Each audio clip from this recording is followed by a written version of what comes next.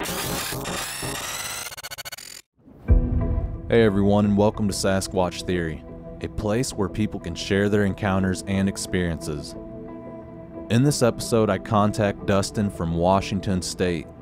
He claims a Bigfoot came up to his house one night and killed his dog. It's a very common thing to find Bigfoot encounters and missing dog and people reports in the same area. I used to disagree with the missing 411 because my Bigfoot encounters and experiences were kind of positive for the most part, but I have to keep in mind that these beings are very unpredictable and we can't possibly know what they're thinking inside their mind and know why they're doing what they're doing. A lot of people have also theorized that they feel like they've been marked by the Sasquatch. There is a wide theory amongst the community that expresses the idea of the Sasquatch originating from the Nephilim. Could the mark of the beast have a completely different meaning? And if the Sasquatch are found all over the planet, why does the Bible not mention them? If you guys enjoy listening to Bigfoot encounters on Sasquatch Theory, then please like and subscribe. Alright guys, let's dive straight into this next Bigfoot interview from the state of Washington.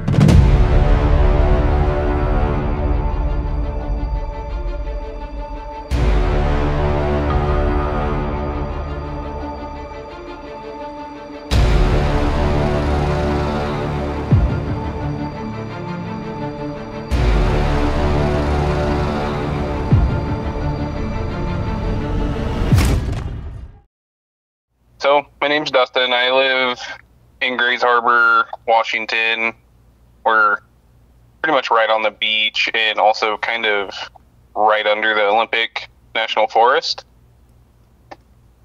Super wooded area, even clear out to the beach. Like, you stop seeing trees when you drive on the sand. I've always been outside all my life. I wouldn't say I'm a hardened outdoorsman. Like, I don't think I could go out and live off the land for the rest of my life, but I was probably the last generation that, actually like stayed out until dark. So my first, I guess, sort of experience was I was a senior in high school. It was March of 2014, and I get home, run through my homework really quick, and I just go outside and walk around, just check fences, because I live on a little farm, and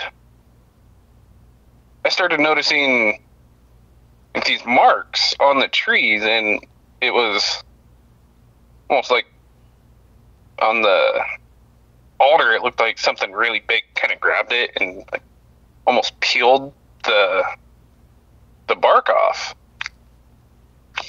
Thought that was weird. I kind of chalked it up to a bear or even, a deer rubbing their antlers up against it or something. And It was just really strange because it was kind of really high up, but not so high that it had to be something massive to do it. And then, the neighbors, they started talking about how their dogs would just fly out of the house at night when they let them outside, and they go bark at the tree line and wouldn't let up, and they started hearing a couple strange noises, but they never really looked into it. And so that went on for about a week, and then it was just kind of normal, I guess, again for about 2-3 days. And my first hair-raising encounter was I was sitting in my room one night. I think it was about 9:30, 10 o'clock. I was playing Xbox. And my mom calls me, like on my phone, calls me, and she goes, "Hey, Dustin, do you hear springs outside?" And I'm like, "Springs? Why would I hear springs outside?" And she's like, "Car springs." I was like, "No, hold on, let me go check."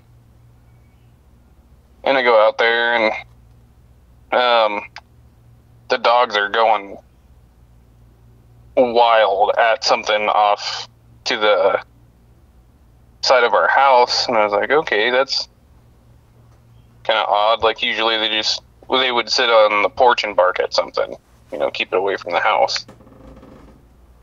So I call them, and I go kind of walking over there. I don't have a flashlight or anything. And I called all three of the dogs, and my lab Chewy comes running up, and our Rottweiler mix, he is Rottweiler, German Shepherd, Black Lab, comes running up too, and his name's Spud. And our Malamute, Sika, isn't coming, and she's the youngest one of the bunch, so she was usually the first one to you because she was a little more spry. And I'm calling her, and this little field on the side of the house kind of dips down. It's kind of like a little swampy area. And I heard her whimper, and I kind of stopped, and I was like, okay, what's going on? Like, this dog you could step on her and she doesn't whimper. Like, I call her again, and I hear her whimper, and I get a pretty good idea that she's just out of sight on that dip, maybe 120 feet in front of me. And I take a few steps forward, and there's this kind of a really low grunt, growl. Like, I could barely hear it, but it just made me not want to go further without a flashlight or anything. Like, okay, and I ran back inside, and I grabbed my dad, my 30-30, and oh god, I can't remember what else. But we go back outside, and we got flashlights now, and we're gonna go get our dog because obviously something happened. And as my stepdad and I come walking out, my mom comes running out, and she pulls her truck over and turns the high beams on to kind of just flood that whole area with light. And we're calling her, and she's still in the same spot, and we get about to where I had stopped before I went back in the house. So she's maybe now, I'd say 190 feet, or 100 or 90 feet in front of me. And we can hear something going through the woods. And it was like, I'm a pretty broad person, and like, if it was like two of me walking through this brush making as much noise as we possibly could, it was more noise than that. Yeah, like, it wanted to be known that it was big and scary and mad. And we had stopped, and we're listening to it walk through the woods, and it sounded like it was walking away from us. And my dad goes, okay, well, I'm just going to scare it off, and he shoots around into the air. And this thing stopped and started coming towards us. We could hear it coming closer to us through all the brush, making even more noise now. Like, it was almost all the branches and everything snapping were about as loud as that gunshot was. We took off. I don't think I've ever ran that fast to that point in my life. We're going. My mom's asking us what's going on. We just get in the house now, like, go. And it's kind of funny. She locked her truck and left all the windows down. That's the funniest part of the story. And we go running inside, we hunker down in the front room. My mom goes and gets my little brother and brings him into the house because she has a separated room outside. And so we called the sheriff's department. They said they'd send someone out. We called animal control. They said they'd also send someone out. And we're calling our neighbors like, hey, you know, we need more manpower. Just drive up and down the road and try to, you know, scare this thing off. You know, we don't know what it is. Be careful. Well, all our calls fell on deaf ears, and it was really, really tense in the house. We had all the lights off. We were all just completely silent. And I couldn't tell you what time I fell asleep. It was just, I knew I was up for a while after that, and I had finally fallen asleep, and the light of day woke me up. And, you know, we have this feeling that when it's light outside, we're safe. So I go running back out there. I'm like, I gotta find Sitka. She's hurt. And, you know, I need to take care of her. And we go, well, I went running out there, and I ran to right where I heard her last night, and she wasn't there. I was like, okay, what is going on? And I went to walk back into the house to get my mom and dad to help me. And as I'm walking back, I just kind of turned around, and we had this two big travel trailers that were sitting right there. Kind of, one was further back, and the one was off to the side and pulled more forward. And she was laying in front of the travel trailer that was more backed in. And so I went running over to her, and she was dead. She had this huge, like, indent in her head. Like, I could have put my whole fist in it, and I don't think that would have filled up the indent above her eye. And I kind of broke down, and I was telling her I was sorry, and like I just kind of lost it at that point. And my stepdad comes out, and he sees that Sitka's dead, and I'm on the ground crying next to her. And he sees the big indent. He's like, well, I mean, you know, that couldn't have been the only thing that happened. Plus that, and she's been moved since we heard her whimpering. And he starts checking from the base of her neck all the way down, and her right before the front shoulders on her neck was all jacked up right there, like it had been like snapped almost.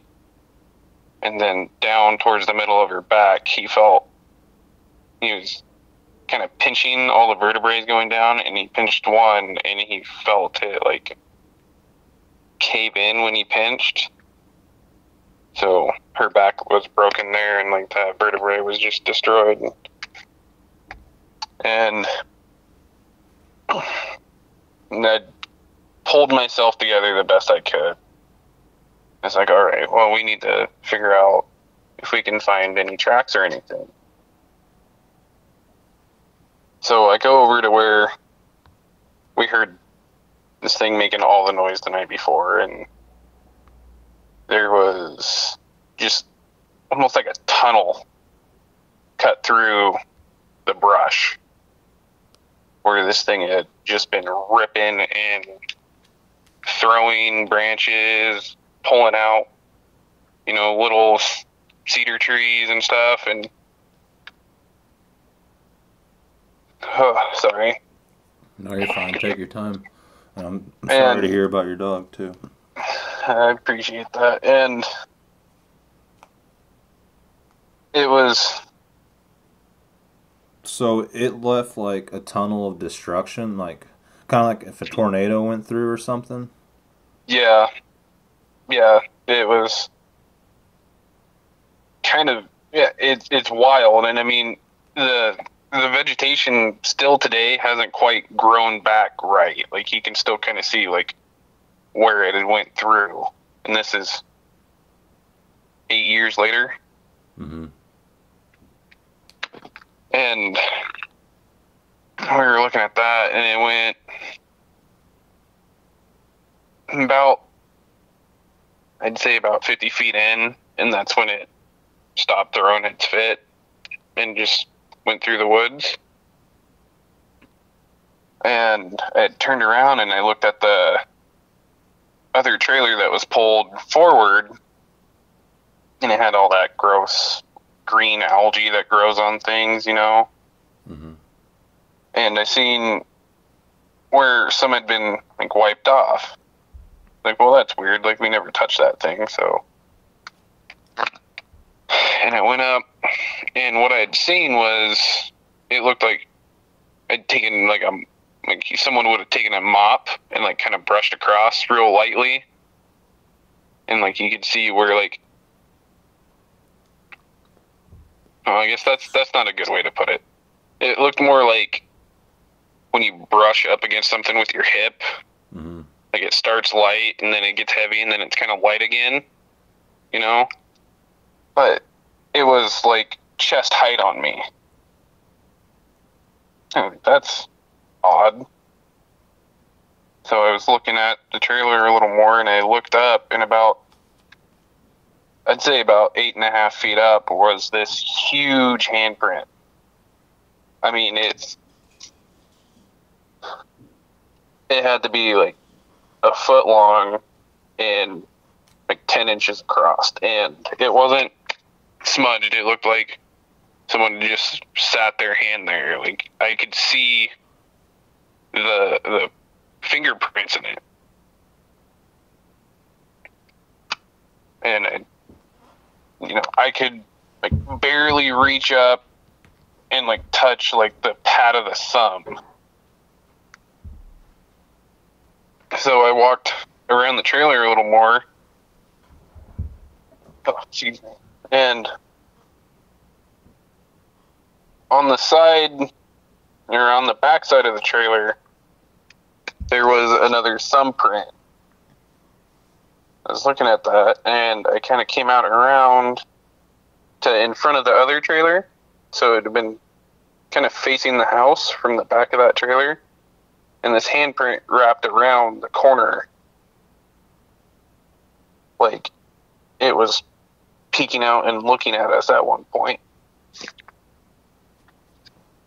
Which was, where I'd found that print was maybe 6 feet from where we had found my dog. It never really crossed my mind that it was a Bigfoot until I seen that handprint. One of my teachers at school was like going into professional football and was the biggest person I've ever met, and his hands were dwarfed by this handprint. And I mean, like, he could grab, he could do the palm thing with the basketball. He didn't have to do any of that like weird prep that regular size people with regular sized hands have to do. Mm-hmm. And it dwarfed his hands. And I remember I almost didn't want to think it was a Bigfoot, because the way my family had always talked about, if Sasquatch was real, like it's a protector of the woods, like the native stories, like it watches over the wildlife and makes sure you don't do anything bad to it. And I went down and I talked to a good friend of mine down the road, and he didn't know what to make of it, but he's like, it's probably a bear. I wasn't there that night. It was probably a bear, though. Like, I'm gonna be real with you. And I don't know, that it didn't make sense for it to be a bear, because bears don't have hands, and don't, when they kill a dog like that, they would leave marks, like claw marks and whatnot. And he told me to ask another guy just down the road who was, I think, at this time, he was about 80 years old, and he's lived there all his life and had a very long family history in the area. And so I went and talked to him, and he's like, oh, it could have been a cat. They got retractable claws, and, and it's like, okay, well, with all the noise that made and just the tunnel of destruction, there's no way it was a cougar. Like, if it was, like, it was the biggest cougar I've ever seen or been around or near. Like, and I had talked to a few more people, and someone said, well, just literally a few houses down from you is a guy that actually looks for Bigfoot around the area. Maybe go talk to him. Like, oh, okay, that's perfect. I'll go talk to him. And I told him my story, and he was just baffled. He didn't have anything else to say. He's like, I can't tell you for sure because I wasn't there, but that's nothing that is scientifically known. And he told me that he had actually been getting off work late, and he'd come home, and across the river at his house, he was hearing whistles, and he said he heard a whoop, and it was all at night, so it wasn't birds. They stay pretty quiet at night. And he said that all stopped that night. He heard the stray gunshot come from up the road, which was my stepdad. And he said he was gonna look into it a little further, and I think life just got busy for him, and he never really did. But that one was just, I don't know. I just felt like that whole night was just kind of like a glitch in the Matrix, like that wasn't supposed to happen, or I wasn't supposed to, experience any of that. And I had to really fight with it and like really sit and analyze a lot of what happened, like making sure I wasn't, just coming up with ideas to make me think it was Bigfoot. And like it just,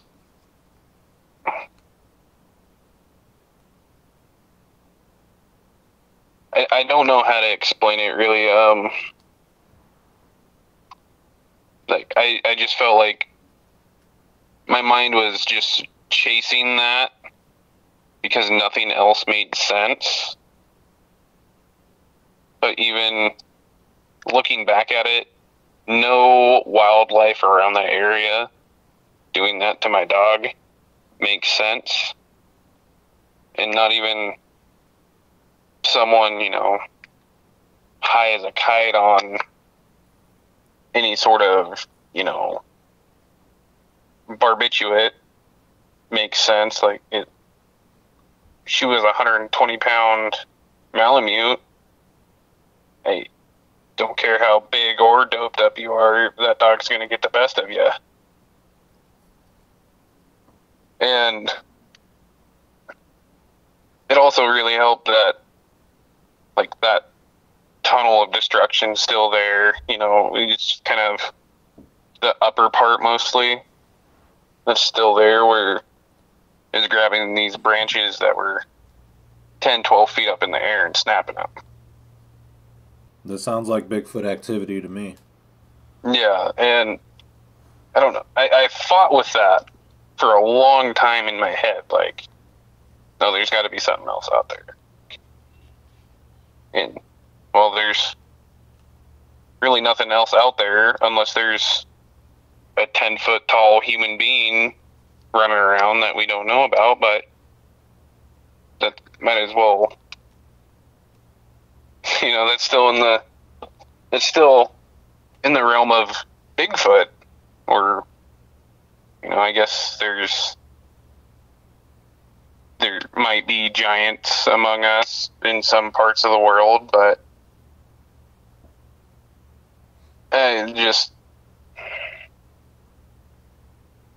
I don't know. I've only recently come to grips with, yeah, that must have been a Bigfoot.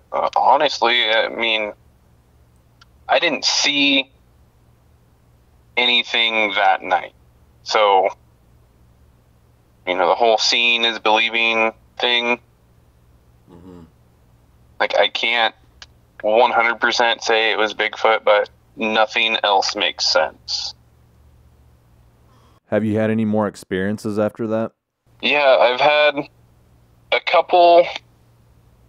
Well, one that was very, well, in the same realm of that scenario where I didn't see anything, but, you know, a person could have done that, a bear could have done that, and then one actual sighting encounter.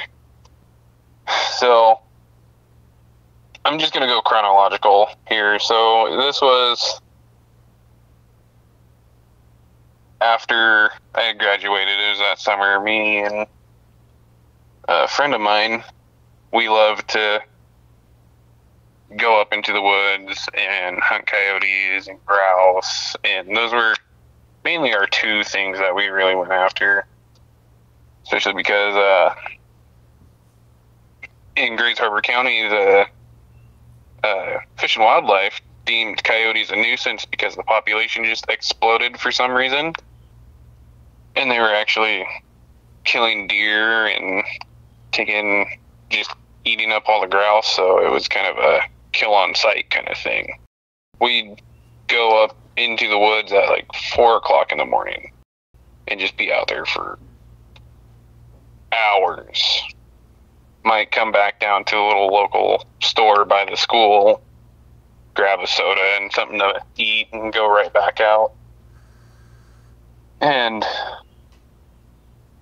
one day we were talking about it, and it's like, man, we should just set up like a little shooting shack kind of thing, you know, so we just have a spot we go and we sit and we just wait and, you know, try to call in the coyotes, and instead of burning up fuel, just kind of driving up and down logging roads all day. So we went and scavenged a bunch of plywood and 2x4s and just any nails that we could find, and we put up the ricketiest little lean-to kind of thing. I don't know, anybody with a carpentry background would have been extremely disappointed in us, but it kept the rain off of us, and we had a place to sit. And we'd put it up in the spot that we'd found. You'd come up this logging road, and you'd see the trail, and it was about, I'd say, about half a mile hike up to our little spot. And the spot opened up into a fairly good-sized meadow. I'd say it was about 3-4 acre-sized meadow. No one had went up that trail in 10 years. Like, you didn't see any, like, beer cans laying around, nothing. It was like, okay, this seems pretty good. Like, it's far enough from the road to where the animals will feel safe, but still also kind of get a little adventurous and maybe come to a call. So we're sitting there. It's about 2:30 in the afternoon, and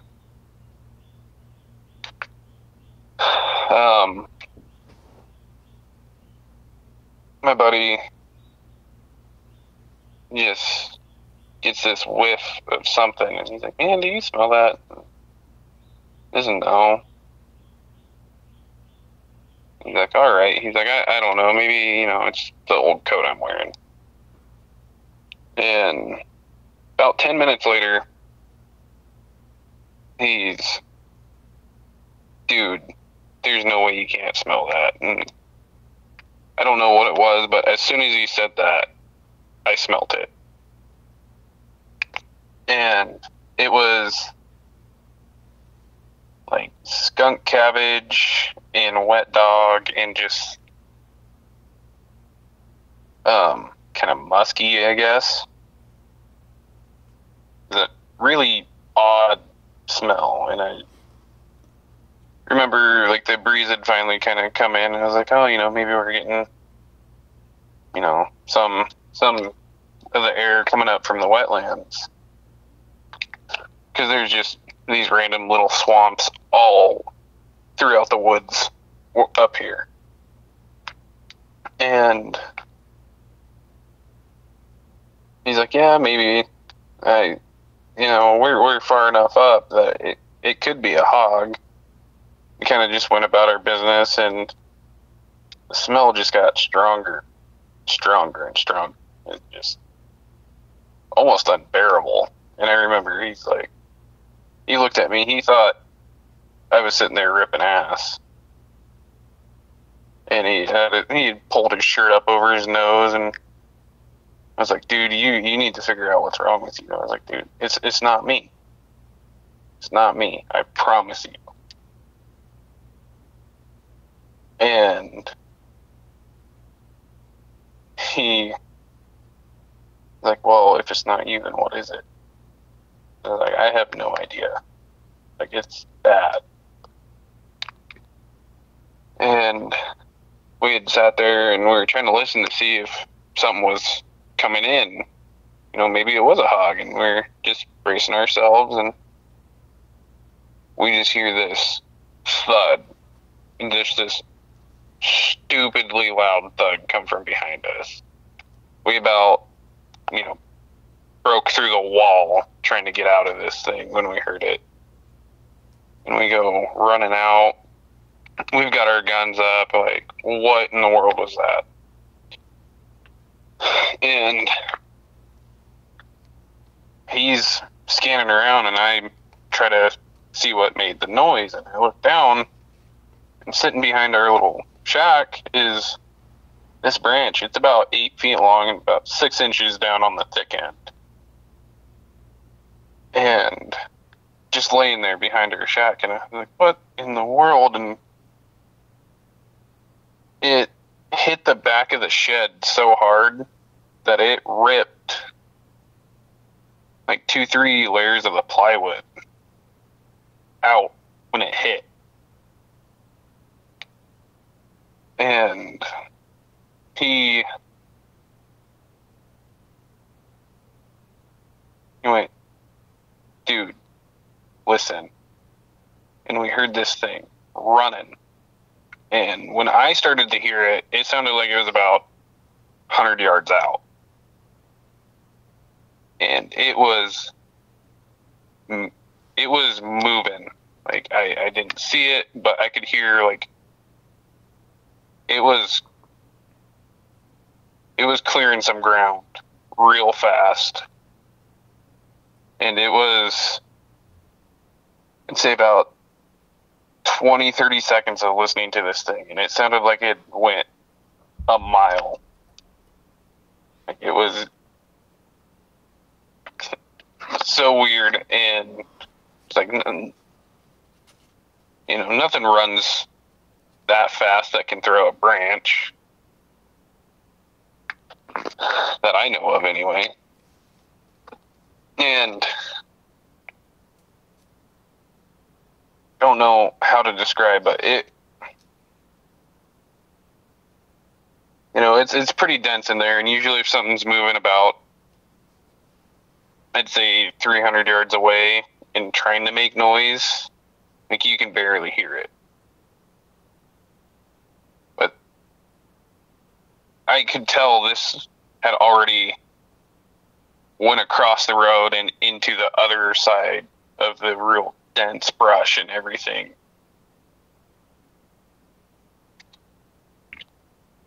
And we were like, all right, well, let's just go back to cruising roads. And I'm not going to say walked, but we were kind of jogging down the trail, just trying to get out of there. We were freaked out.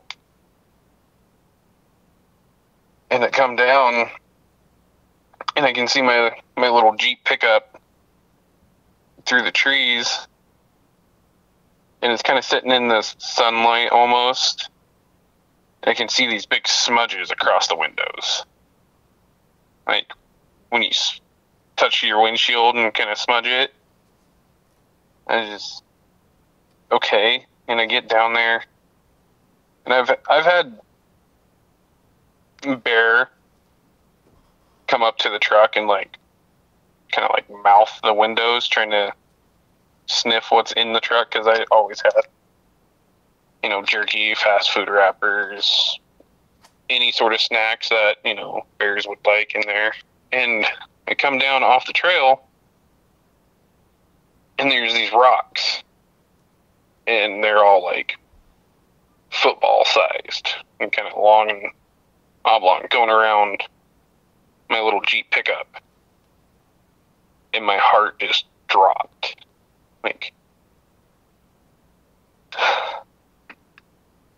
You don't outline something that is just there. They were marking my truck. And I mean, they were big enough to where I had to move them out of the way to drive over them with my pickup. And we tore out of there. It's just all right, we're done for the day. We're leaving. And we went back to my buddy's house, and we told his dad what had happened. And it's kind of funny, his dad is actually older than my grandpa. And he just kind of got real serious, and he's like, don't go back up there. If I were you, I would just leave the plywood, whatever. It belongs to the forest now. Well, being the stupid 18-year-old kids we were like, no, we're just gonna take the rest of the day off, and we'll go up there and get it, and we'll just move it in the morning. So we head up there. I'd say we finally got brave enough around about 7 o'clock to leave the house to head up there. And we come up to the trail and park, and the rocks weren't there anymore. And I literally just kicked them out of in front of my tires, the ones that were in front of my tires, and just pulled out of them. But those big rocks aren't anywhere to be found. And I noticed that, and it gave me kind of a uneasy feeling. And then we stopped, and we opened the doors, and just this feeling just leave. Don't go up the trail. Just came over us both. And we kind of sat there with one leg out the truck, we were both getting ready to get out and go get at that shed, and we were both kind of just struck and just kind of froze. And right there, we should have just called it good and left, but we were kind of calmed down, like, it's just us psyching ourselves out, especially with what happened yesterday. And so we talk ourselves into going up there and getting it and get pumped up, like, all right, like, literally we're just going to go in there and just kick the walls out, and we're going to bring them down in, 4 walls and a roof segment. And we hike up the trail, and this feeling of just, you're not welcomed here, and we're being watched, was still just wreaking havoc on my body. Like, I was shaking and uneasy, like my stomach hurt. I thought I kept seeing all these little shadows all over the place almost. And we finally get up to where the shed is, and it's completely obliterated. And I mean, we had full sheets of I think it was 3/8-inch plywood that was grabbed. I don't know how to explain it, but it was broke down the middle. Someone had grabbed each end and just bent it in until it snapped. And then it was just thrown out into the middle of this meadow, and there was pieces of it hanging up in trees, and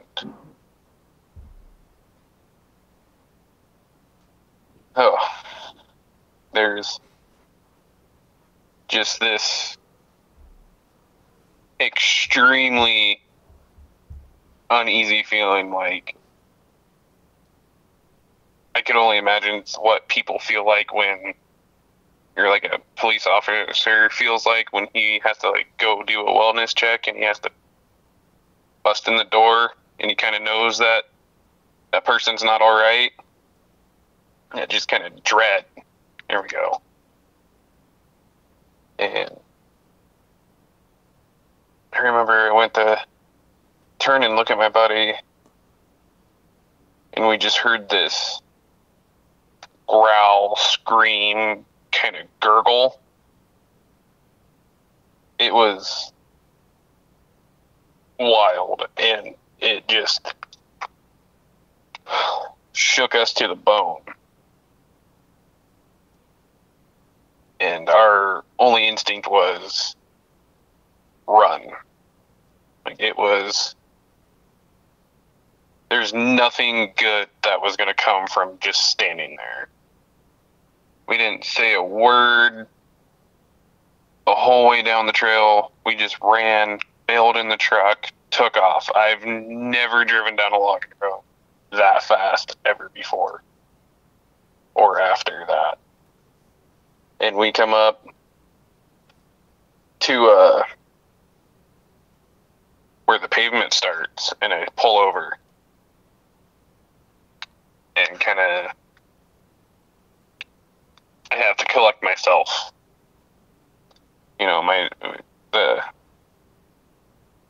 I guess the adrenaline was starting to wear off, so I was, shaking and just not in good shape. And my buddy's just like, dude, I have no idea what in the world that could have been. And he's like, I'm not going to lie to you. There's been nothing in these woods that's ever scared me so badly. And me and this friend, we've went, I'm not going to say toe to toe, but we've come face to face with, a big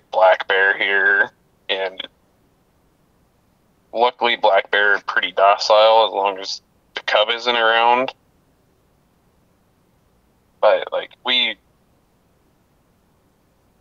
get adrenaline from that, but it was like we played with death adrenaline, now we're all giddy and happy, you know?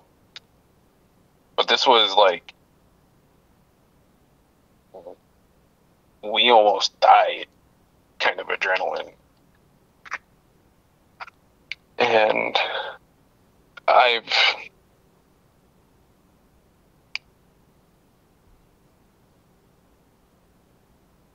never been so quick to just run, because usually predators have that, you know, you run and they chase, but it was just like, we didn't care, like, as long as it was behind us and we couldn't see whatever this was, that was better than standing our ground. And even to this day, I still haven't really gone back up to where that happened.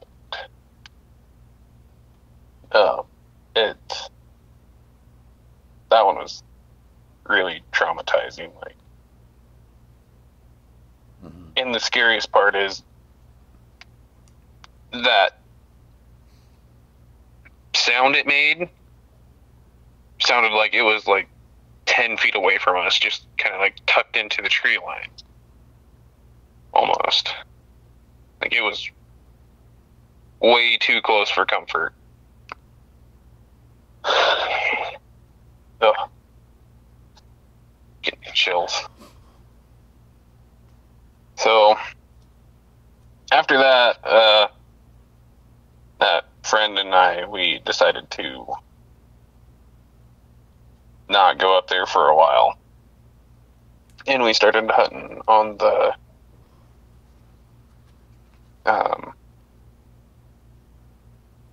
other side of the woods that you got from a different town. They're the same woods, but I mean, from where we were to where we went was about 20 miles as the crow flies. So him and I think we were just kind of out there just messing around. I had just bought a brand new rifle. It was a little tiny 17 Winchester Super Mag. And I thought it was so cool. It was the fastest fastest muzzle velocity rimfire that has come to the market. And we're out there. We went and sighted it in, and then we're, shooting, cans that we had in the truck, and just having, fun playing with this new rifle that I had. And we were getting ready to head out, and as we were coming by this big game field, I don't know if you guys have game fields where the wildlife department will actually kind of mow down and keep a field real nice for different animals to lay down in and whatnot. Mm-hmm. Yeah. We were driving through and we seen this big blue grouse. It's huge. Fly down and into that field. I was like, okay, well, he looks tasty, like I want him. And so I stopped the truck as quick as I can, and I'm standing there kind of on the ditch line looking into the field trying to find him.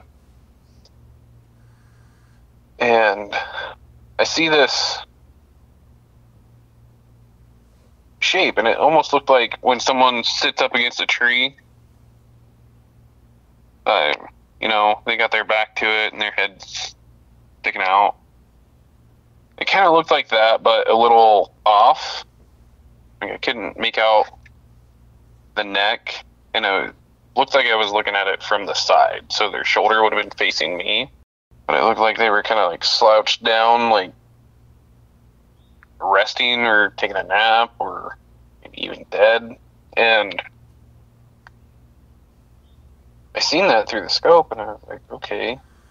I started yelling because I thought it was a person. You know, we got people that are picking mushrooms and peeling cascara bark and who knows what else out in these woods.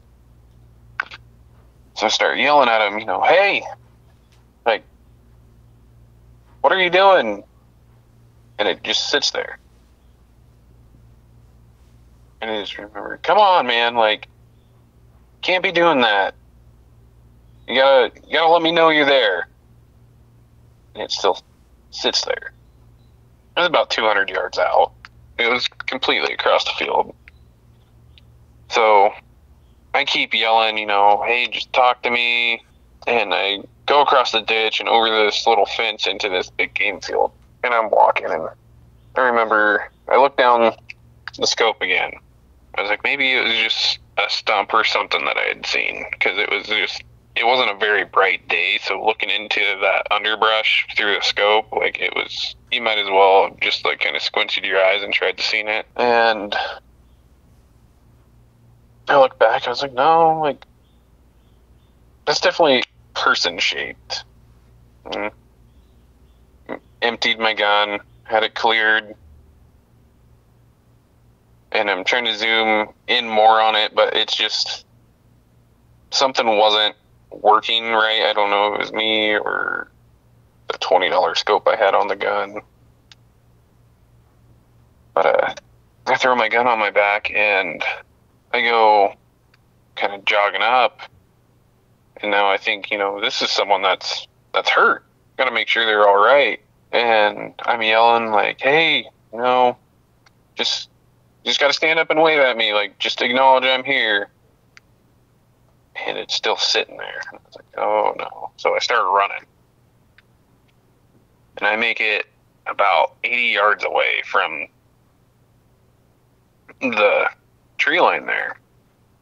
This figure finally moved. I was like, okay, cool. Maybe they just don't speak English. And now they're trying to wonder why I'm running up on them. And it looked like it kind of like rolled over onto its hip and was like getting up. And it stood up, and its whole head was in the trees, in the tree limbs. So what I seen was from, I'd say, kind of like under the collarbones down to about above the knees. And it was massive. I couldn't get a whole lot of detail because it happened so quick. I could tell it was hairy and kind of shaggy almost. And the arms were huge. I think they were like the size of my legs. Just massive. I seen that it had fingers that were, you know, proportionate with its size.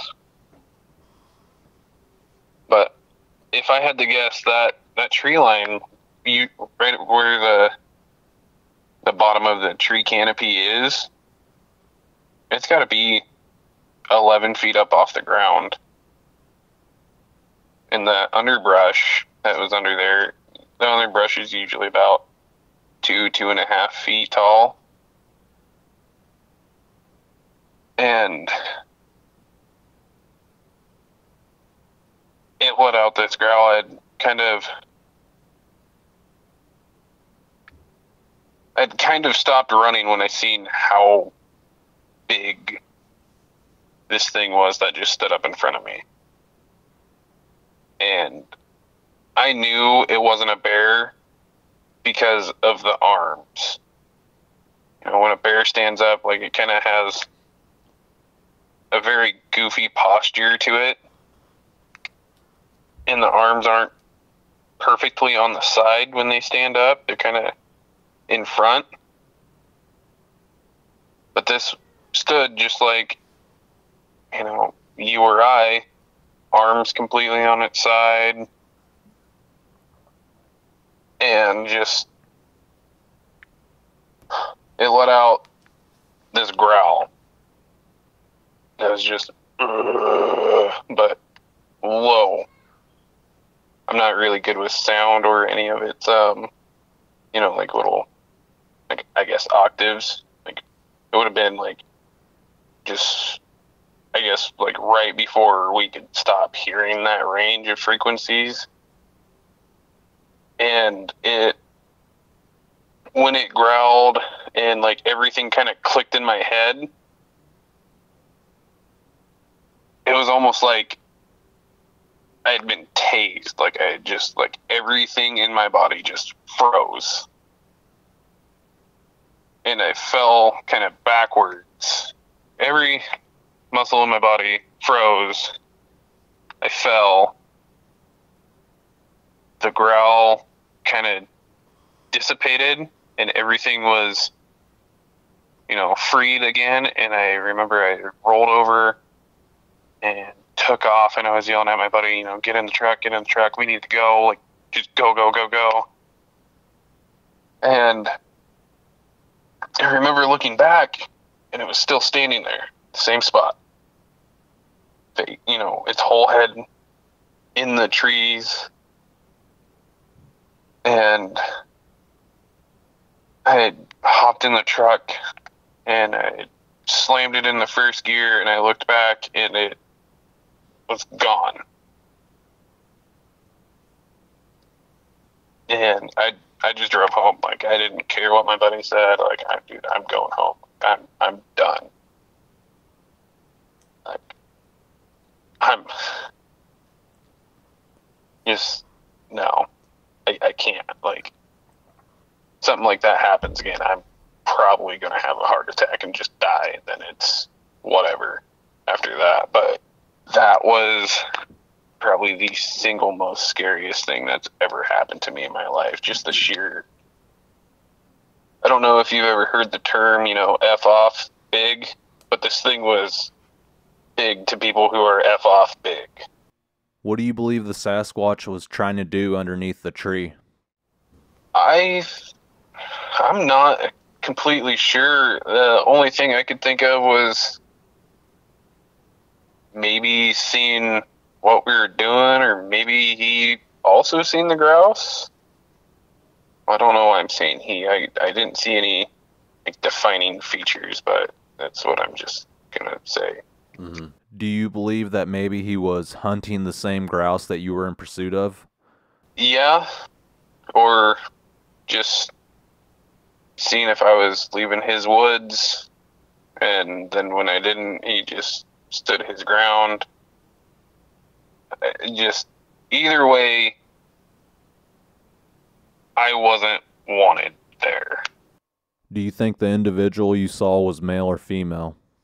I think with how low that growl was, because, in men and a lot of other species usually, or with people in a lot of other species, men usually have the deeper tones. So I think it was a male. I didn't see any breast or anything like that, but just the sheer size and just the tone, I would say it was probably a male. Okay. Now, with your experiences with the Bigfoot, do you feel like you've been marked and maybe they've been following you, or do you think it's just coincidence and they happen to be at the different places that you go to? I almost feel like it's both. I live in the Pacific Northwest, which is the self-proclaimed Bigfoot capital of the world, I don't know, I guess I could, see how, if they had seen me, shooting the coyotes, I could see how that was conceived as ill intent. Mm-hmm. Because I'd just pick them up and take them to the game department. Do you feel like it possibly could have angered the Sasquatch that you were seeking out the coyotes and trying to hunt them? I think so. I feel like it might be just the wastefulness of it. Mm-hmm. You know, but when we got ran out of the shed, I feel like we had been scoping that spot out for a while, and it was really nice. And I feel like maybe that might have been just a little too close to somewhere where they were, staying during the day. And I definitely feel like that area isn't, too big to where if there was multiples of them where they couldn't, not communicate. What do you think the message was when they placed all of the rocks in a circle around your truck?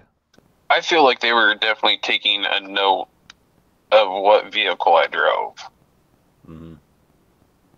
Like, it was like, okay, this guy's just getting too close to where we are, and it's almost as if they were letting you know they were around. Yeah. I don't know. I never thought I'd be kind of scared of something to do with rocks. Dude, that was bone chilling. Like, I felt marked. Like, there might as well have been a laser light on my forehead. And you also experienced some activity prior to discovering the rocks placed around the truck.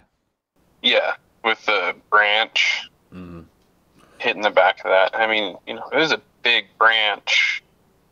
I didn't pick it up, but I can't imagine that thing weighing less than 40, 50 pounds. And it hit so hard that it chipped out, plies out of this plywood. And I don't know if have you ever hit an axe against a piece of plywood? Yeah. It's pretty dense stuff. Like, it takes quite a bit of energy to get through it. Let alone with a blunt object. Both of those spots were within 50 miles as the crow flies to the ocean. Have you looked up any reports in the past and maybe found some encounters that took place near this area? I have.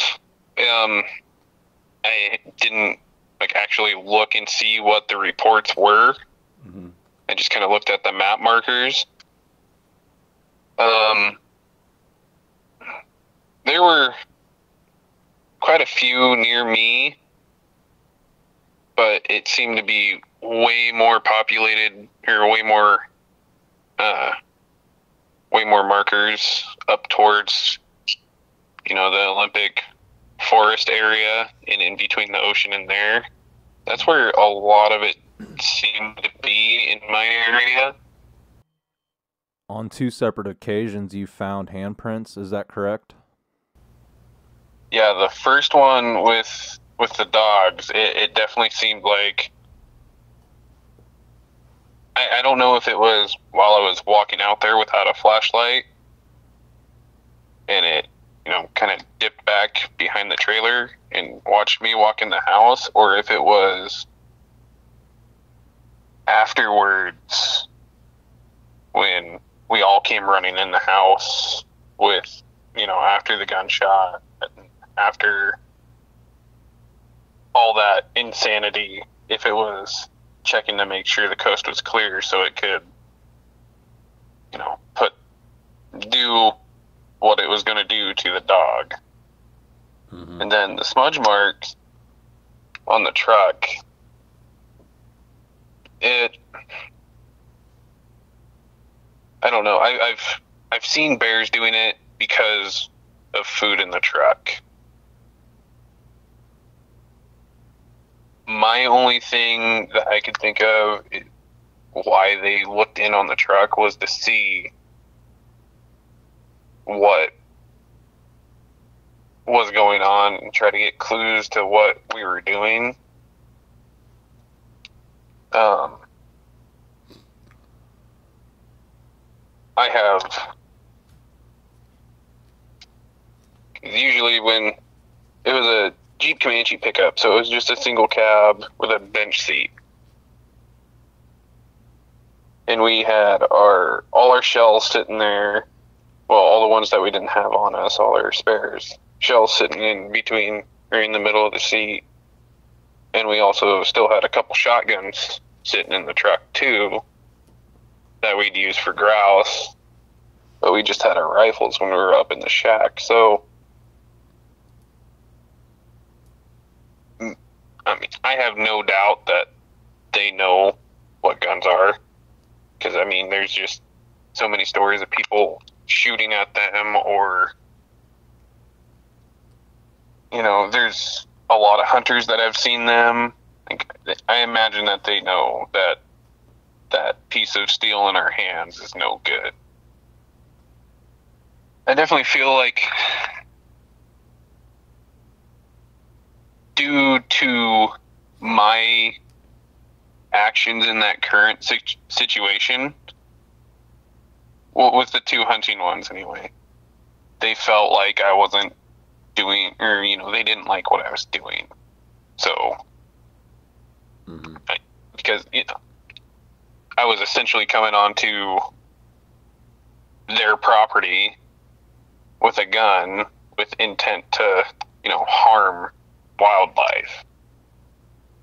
So, you know, that would roughly translate into, you know, me walking into someone's yard pointing a gun at their dog.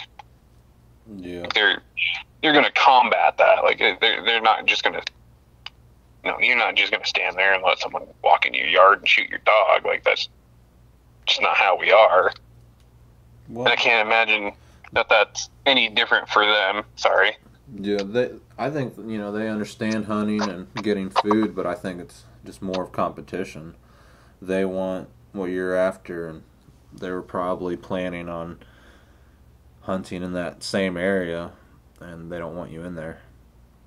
Yeah, and I mean, you know, even just a shot from, say, like a 223, well, that's a bad example because those are loud, but, you know, even a smaller caliber shot through the woods, like, it's going to scare all the wildlife from that area. Yeah. For, you know, even upwards of a few days, they won't come back because they think they're just going to come back and get shot, you know. I don't know. I always grew up kind of with a Native American background. I can't remember the percentage, but I know both my grandparents that I know are Native, and my biological dad is actually in a tribe somewhere here in Washington. I'm not too sure. So I kind of always grew up with the idea that they were the protector of the forest and kind of almost a spiritual being in the sense of kind of like a guardian angel, sort of. And they're able to, you know, judge you as a person in the situation that you're doing or that you're in, you know. Now, is that your theory, or is that ancient knowledge? I feel like that's kind of my theory. I feel like, you know, we're not spiritually connected, but they know enough about people that they can watch them, you know, for just a short amount of time and know what they're doing. Whether it's good, bad, you know, if it's a trophy hunter or if it's someone that's actually trying to feed their family. Yeah. Because, you know, people are creatures of habit. Like, we kind of do the same thing day in, day out. All right. Yeah, that's all I got. Thank you for listening to me nervously spout my encounters. I appreciate you sharing them with me, and you shared your story by email, and it lines up with exactly with what you just described to me, so I appreciate it. Yeah, absolutely. Sorry about all the roundabout with it. No, you're fine. And if you Yeah, have any more questions, you have my number, and you can shoot me a message anytime. Yeah, and thanks again. I do feel a lot better after this. It made me, I don't know, it's really nice talking to someone that actually listens, you know, instead of just kind of discounting. Yeah.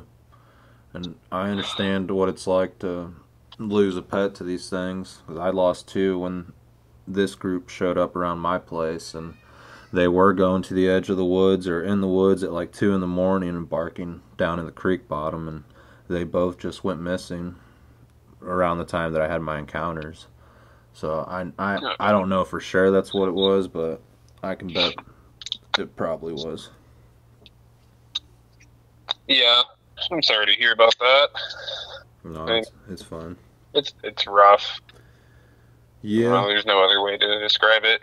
Yeah, I mean, the dogs don't know any better because they're just barking and trying to protect the people, and I think the Sasquatch are trying to move in and out and do their routine things, but they keep getting caught and alerted by the dogs. Yeah. So And, it's just hard to know, you know, to put your dogs up when these things are around, because you won't know they're around. Just because they're so silent. Yeah, and I can tell you right now, they can be loud when they need to be. Oh, yeah. Like, oh, and it's terrifying. Yeah. Yeah, thanks again. I can't thank you enough. I appreciate you listening and everything that you do, man. It's awesome. Well, thank you, and I appreciate people like yourself having the bravery to share these encounters and share it with other people, so maybe it'll help them out in the future. Yeah, I definitely suggest to anybody out there that you're definitely the person to get a hold of and try to talk to about it. Well, I appreciate it. I don't always have the best things to say, but I'll definitely listen. Okay. Sometimes that's all we need.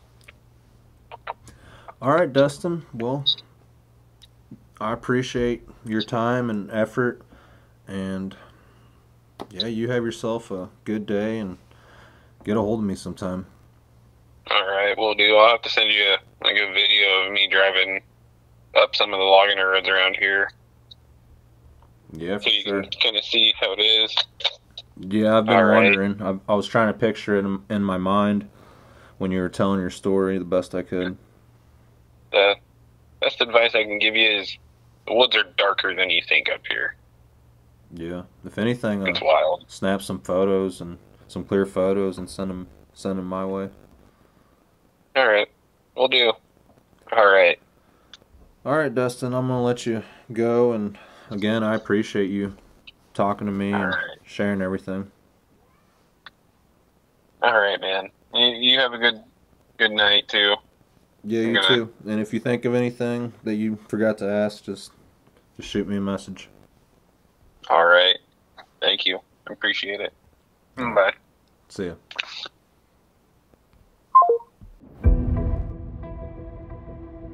Thank you, Dustin, for taking the time to share your encounters here on Sasquatch Theory. I know it was difficult for you to talk about, and I appreciate you opening up. To me, Bigfoot abduction is a fact, and I have talked to several people who have reported Sasquatch taking or even killing their pets. I recently created a documentary with a guy named Dennis here in Missouri. He claims he saw a Sasquatch that took his dog Quigley and had him in a bear hug. As he desperately called for his dog Quigley, the dog managed to break free and run back to Dennis. The farmer claims he heard a strange whistle up in the woods, and Quigley ran up there to investigate, ignoring Dennis's calls, and he was never seen again. That is an awesome encounter video I recently uploaded, and if you guys have not seen it, I recommend you do. That is it for now, and I appreciate everyone watching.